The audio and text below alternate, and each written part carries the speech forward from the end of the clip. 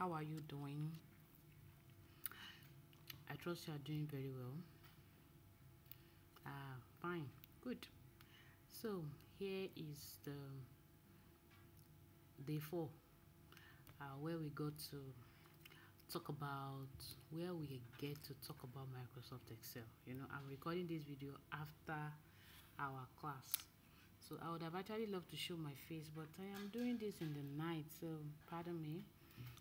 My name is RTL, and I will be teaching you some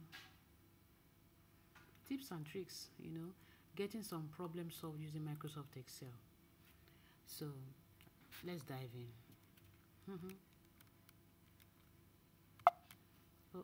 Okay, let's dive in. Yeah, we're diving in this way. Right, so what is Microsoft Excel? Okay, just as you can see on my screen, it's like a digital magic notebook. I don't know why I'm using the word magic. I'm giving an assignment, I just use magic. But I guess I'm just trying to make it fun for you to understand. I don't want you to see it as, oh, Microsoft Excel is one crappy tool. It's a fantastic tool. And then once you are able to relate with it as something fun, I bet you it's just always going to be fun to use. So it pretty much helps you to organize and calculate things, right? It's not just any notebook. It's amazing. Instead of writing with a pen, you type in a cell. It has little boxes. You can put numbers. You can even put content, words, and pictures.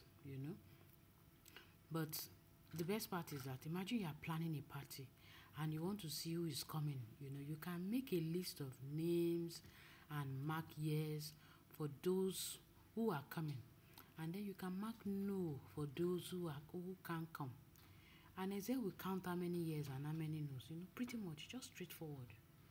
So prior to the class, I shared this document. So let me just head over there. I shared this document and I said that you should do this manually. But Tamilore and Angela were able to do this with the Excel, okay? And what I was expecting is I just wanted you to, get started with the grocery list. So it was more of, I want you to practice creating a grocery list, include the prices, performing the calculations, categorizing them, as I said, manually.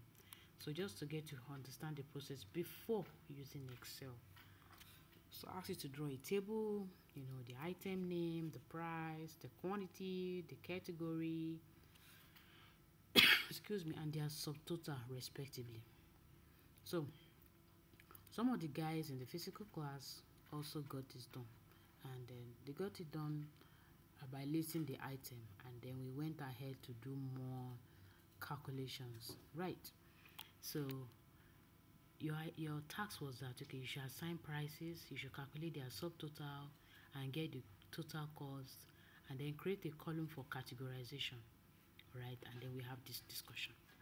So I'm going to show you my own Excel, but let's move on.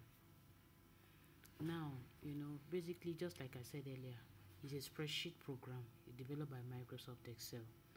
Okay, Microsoft. Excel organizes data in columns and rows and allows you to do a mathematical functions. It runs on Windows. I am using a Mac, so it runs here.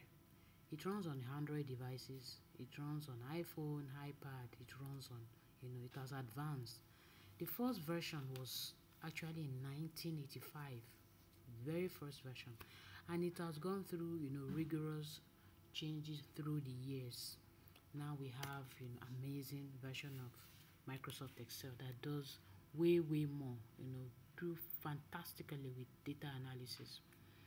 So I am using a Mac, and I can tell you that 95% similarity on all Microsoft Excel version. If you are using Windows 7 or you are using Excel 2007, you still get pretty much amazing things done, because there is similarity on all the version. So let's take a sneak peek into how Microsoft Excel looks like. This is actually an older version. By the time I switch to my screen and I share my screen with you now on how my Microsoft Excel looks like on my Mac, you would be able to tell. Okay, but what is unique to all is that there are cells. Each of these are cells. Just look at the way the label goes. Let's just run through that. This is a mouse pointer. You click here to open Excel workbook. There is a particular icon that looks like a question mark, help, and you can see it right here. Okay, this is where you close, this is where you minimize. This is the zoom slider at the bottom here. I hope you can follow my mouse. You can use this to view buttons correctly, to set to normal view, print layout, and the rest. These are workbooks, and then it contains worksheets, right? This is your undo command. This is the redo command. Then you click this to add more command to the quick access toolbar.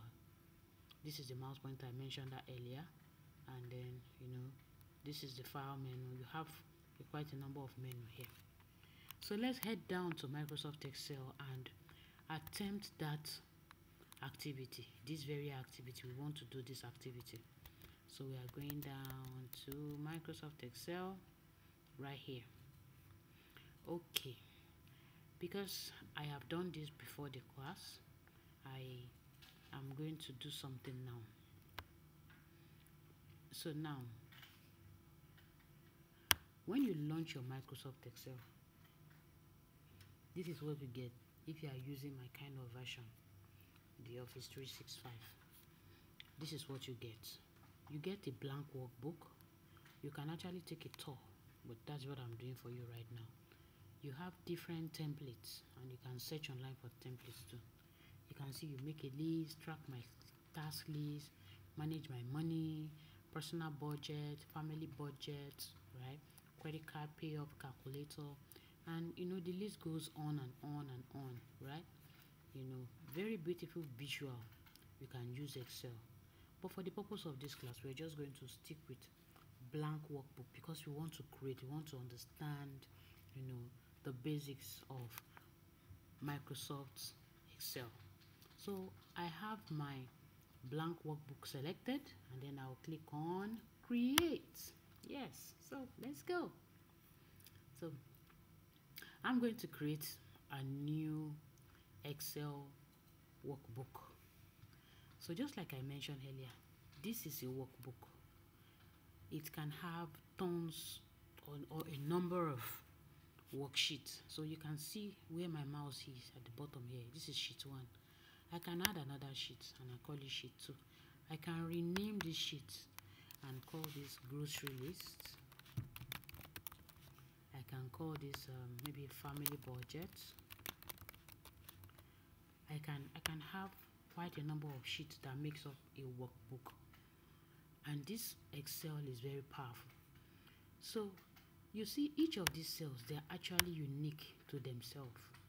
So when I am on A, these are columns, all right, and these columns goes on up to Z. After the Z, where you start from the alphabet A, you then have AA, combination of AA, AB. After AZ, you have BA, combination up to that to the BZ, and then it goes on. Likewise, the numbering too, all right, on the rows, the numbering too goes on. And each of these cells are easy to identify. Now, forget the fact that I am using a dark screen, right? My cursor is on B, column B, and then this cell that is actually on, where my cursor is on row 2. So this makes this to be B2. And any cell that I am on, there is this formula bar. It will always display. So it shows here now that I'm on D8, without necessarily trying to trail.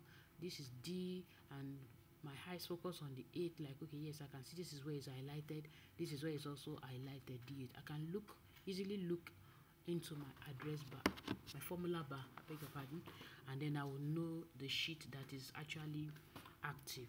Okay, so now let me run you through some. These are the menu, the home tab currently selected. This is the insert, draw, page layout. If you remember what we did during Microsoft Word, it kind of have some especially for the home, insert that, and then for view. Okay, these are menu that you also find in Microsoft Word. But for formula, page layout, review, data, right? This because it does more with data analysis. Okay, so let's move on.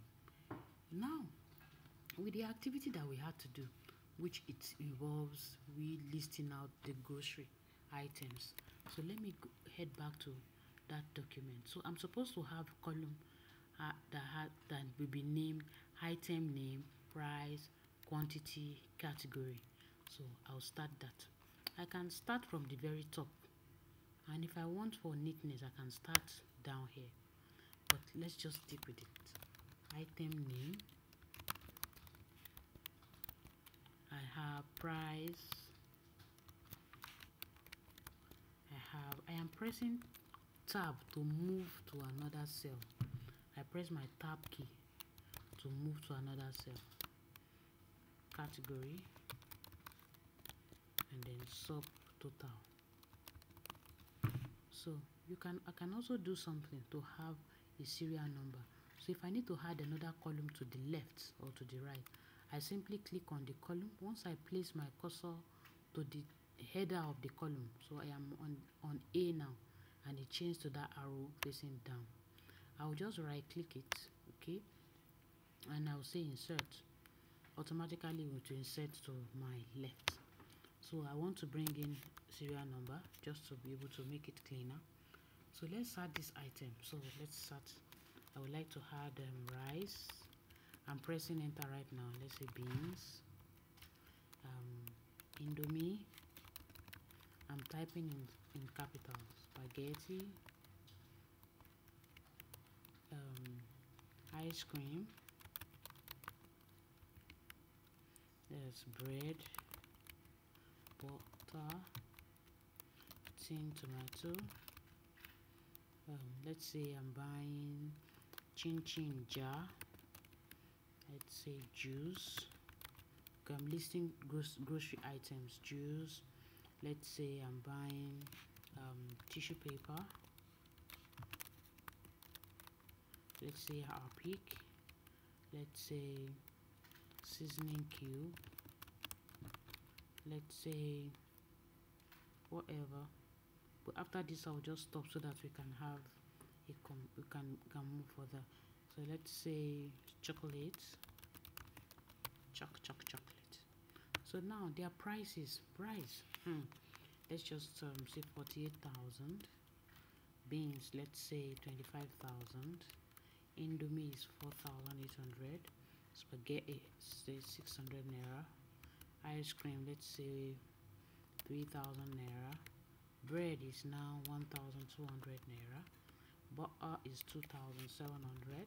Tin tomato, the big one, let's say 4,500. Chin, let's say 2,500. Juice, let's say 4,000. Tissue paper, let's just say it's about 900.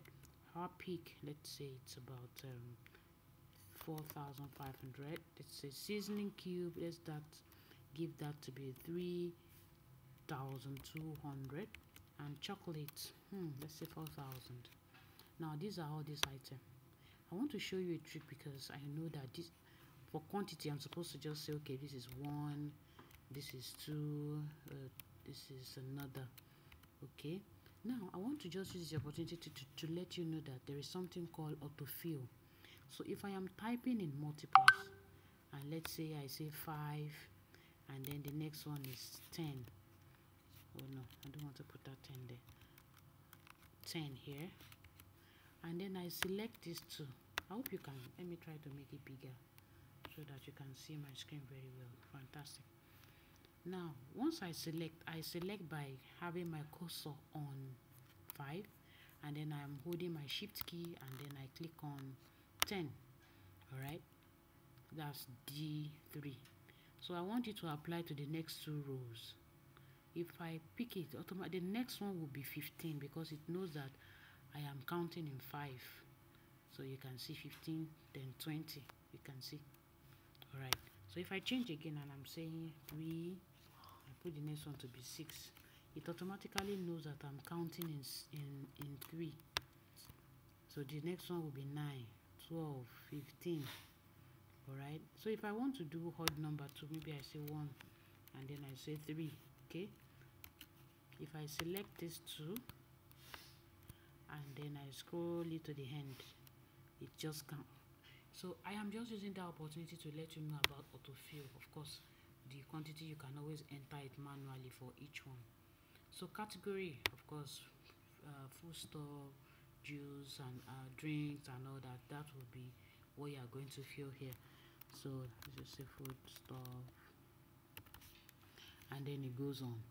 For subtotal, this is where it's getting interesting. For subtotal, of course, you know, manually, it means I am going to multiply 4,800 by 5 or 5 by 4,800. So to do that, Excel does this calculation for you, right? All you just need to know is formulas. There are tons and tons of formulas, amazing formulas, right? That can help you to do some analytics, you know, and faster, quicker, visual presentation for you to be able to make some informed decision. So in Excel, once I press equal to, I know that there are other ways to do it. The formula bar, you can also get in here once you are on a particular cell. But what is smarter is be on that cell where you want the answer to be. Press your equal to and move your cursor to where the first number you need to perform the operation on. So I want to multiply 4,800 by 5. So the formula for multiplication is asterisk, and if I hold my shift key down and press number 8 on my keyboard, I'll get the asterisk. So I also move my cursor again to the D2 where I have the 5. Then I press enter. It automatically gives me 240,000 because 48,000 times 5 will give me this. And I need to do it for the rest, okay? But I'm lazy. I don't want to start typing each of them doing it. And I told you about autofill. I just want to use the opportunity to let you know about some of these quick way and smart way to get your way around Microsoft Excel, okay? So one way I can do it is if I press Ctrl C, which is a shortcut to copy on this answer that I've gotten from the first one here, it will just apply the same formula because Excel is intelligent. It knows that, okay, yes, you are trying to multiply each row by the other side, each cell by the other side. So it automatically applies it. So let's do that. So I'll press my Ctrl C, which is copy, all right, and then paste. It's not going to paste 24. It will rather paste 25,000 naira times 10 quantity. So I'm pasting it. You can see that will give us 250,000 naira. Right now, if I don't want to do it that way, I can just, that's one way. Another way for me to fill it down is to ensure that I am right there on that cell. I'll just drag it down. It automatically just fill in the corresponding subtotal for each items. What I'm doing is just what I have done here, which is autofill. Excel has some intelligence to get this done. So, and that's how you multiply. Once you multiply, multiplication is just by using this sign. If I need to do addition, so I'll just press equal to, let's say I need to add. So if I want to add that cell, I press my plus sign, and then I also move the cursor to where I need to add it to, I press enter. Okay, you can see that is the answer. If I need to do a deduction, subtraction, so I use my equal to again, press the minus as well, use my cursor, move around it, and press the other, so you can see. I just wanted to show you that is also possible. Now, I hope you are following. All right. Pardon me that you are not seeing my face, but I hope you are following. Just because I'm doing this in the middle of the night, and I want to make sure that it gets to you timely, so that for those of us who missed the class, we can practice and then give an attempt to the assignment. Okay, let's move on. So now I need to sum it up. I need to sum up all the the subtotal so that I know how much we've actually spent on groceries. So here I can type grand total, right? And I can come here. There is something we call sum in Microsoft Excel, still with the formula. So I'll make sure I'm on the home tab, right? Because I think I was on the data tab. I would come here, right? This summation, this sign, you know that in maths it's for sum. Although there are other formula in where we have this sum. There's average, there's count, max, and mean, and then more function. But I just want to do with the sum right now. So I'll click on the sum, and then if you look at it, it's just recognizes that since my cursor is here, I'm trying to perform the total of all the subtotals, and that's exactly what I'm doing. So I'll just make sure that I click on that place, on the cell, which is F17. Then I'll press enter, or I'll click on this mark sign here, which is to accept it. Once I do that, the total is there. Now you can see it has calculated everything, the total of all these sub items. The same way I tap on or I press my shortcut key, which is Ctrl C, if I want to calculate the total of all quantities, all unit price, I will just copy it as well, and then I can paste it. So what it does is I'm copying the formula that, okay, copy the way you have added this sum for me, and add the sum of this column too, and equally add the sum of this column. I hope you get it. You can pause this video and watch it again. Now, welcome back. Now let's move on to one thing.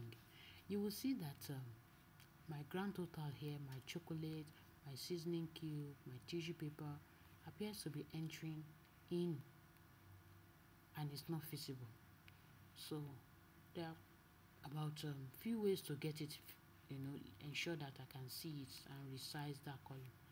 I can either be at the edge of the column, and when it turns to this tiny plus sign, I will just double click.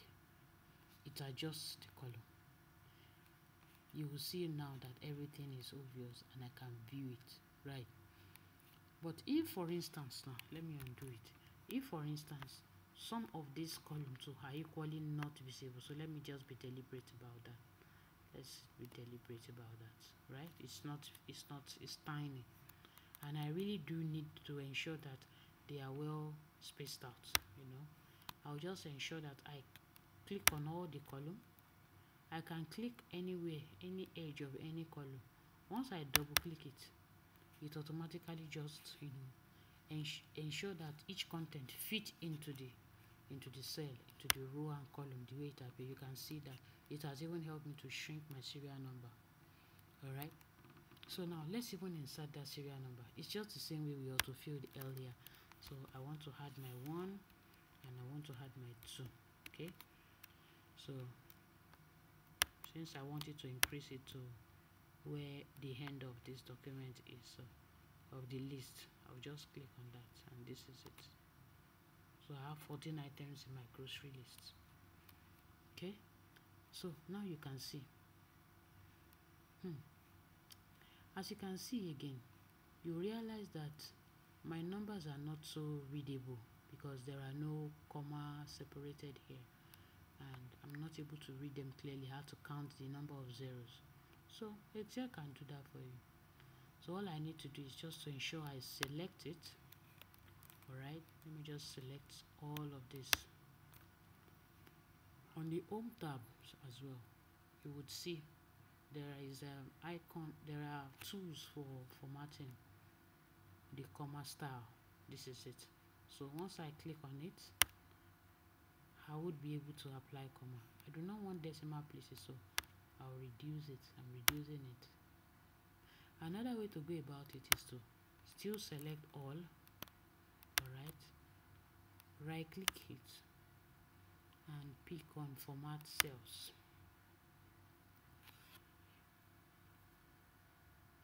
When you pick on command set, format set cell, you will then see number. You can say use the separator, 1000 separator. I do not want decimal places, so I can take it off and I say okay. You can see it has applied it as well. So that's how, those are the items those are what we discussed during the class. And I have another video that has your activity. But before we go, in this class we have been able to understand that we can have multiple worksheets, and then all these worksheets makes up a workbook. We have been able to do some calculations. We actually stayed with multiplication, and we demonstrated addition and subtraction. We showed also autofilling. We also applied number formatting. So these are pretty way to get some things done. And the solution that we have provided with this example is that we have been able to present a grocery list. So if I also want to add currency into this, I can get it done as well, which is here. You can see the Naira sign. This is because during the setup of this Microsoft Excel, I have specified that my sign is Naira. And some of the latest version of Microsoft Excel comes with quite a number of currencies, but the older versions usually just have dollar. So I want to apply the Naira sign for all prices. What I just need to do is to ensure that I select it, and then I come to currency. You can see the same thing applies to the subtotal. Okay, and then I come to currency.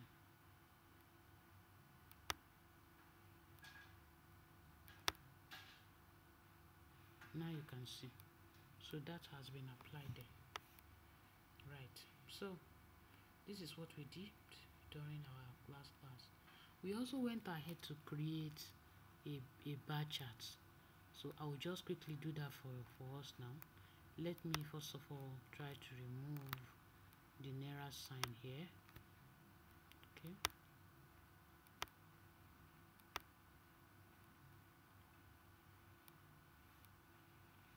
Okay.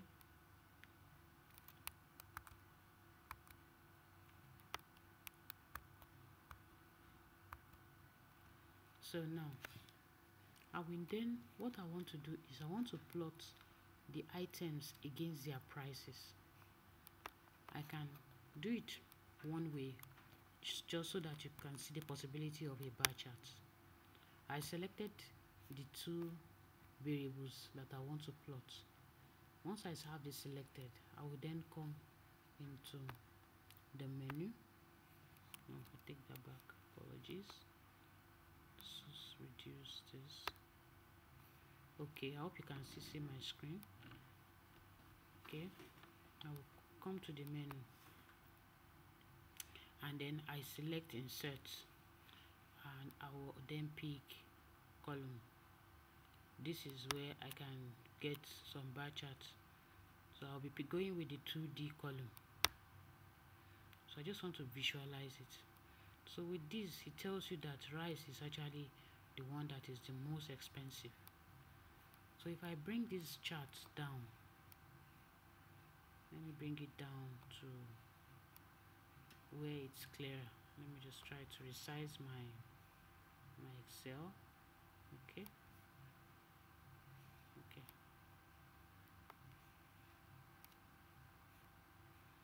Right. So if I change any price, excuse me, if I change any price, so I see my spaghetti is really down the line. So let me try to change the price of spaghetti maybe to 2,000. Right? You can see it's a little bit up. Now I want you to notice that there is a difference between being on a sale and being in the cell. All right, so I am on this cell now, but if I need to change it 3000 to 35, I have to go in the cell. So to do that, I have to double click it. It's either I double click it or I click on the formula tab and I'll be able to see the number there. So now that I've double clicked this tab, this ice cream, and I want to change it to 3500, I will be able to, because as it is now, I am in the cell.